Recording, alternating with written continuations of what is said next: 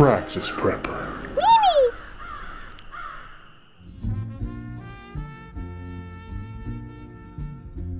Hey everybody, this is Praxis and we're here again at Normal House. Now we're just settling in here at Normal House. There's lots of things we've been modifying, lots of things we're getting used to.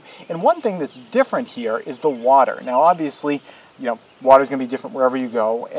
And we have a well here. I had a well at the old place. I kind of prefer the taste of the well water back at my old place more. I think most people feel that way. You just get used to something.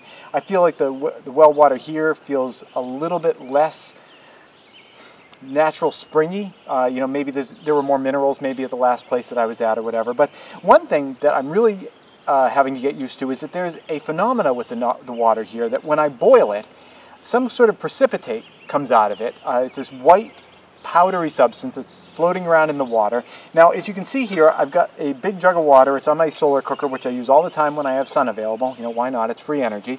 I'm heating it up right now, and as you can see right here, there's nothing in the water. It's perfectly clean. I guess there's some little white spots, but that's just because the pot itself has some white spots.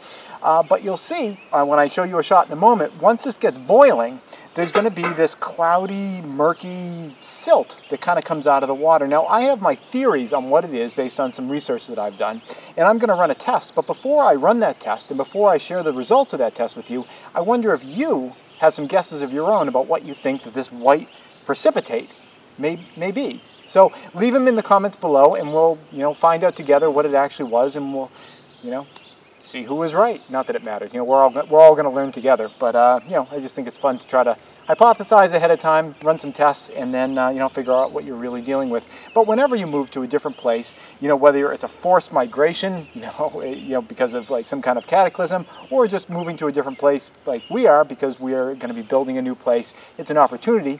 There's always things that are upsides, downsides, and new things to get used to. And here we get this mystery water.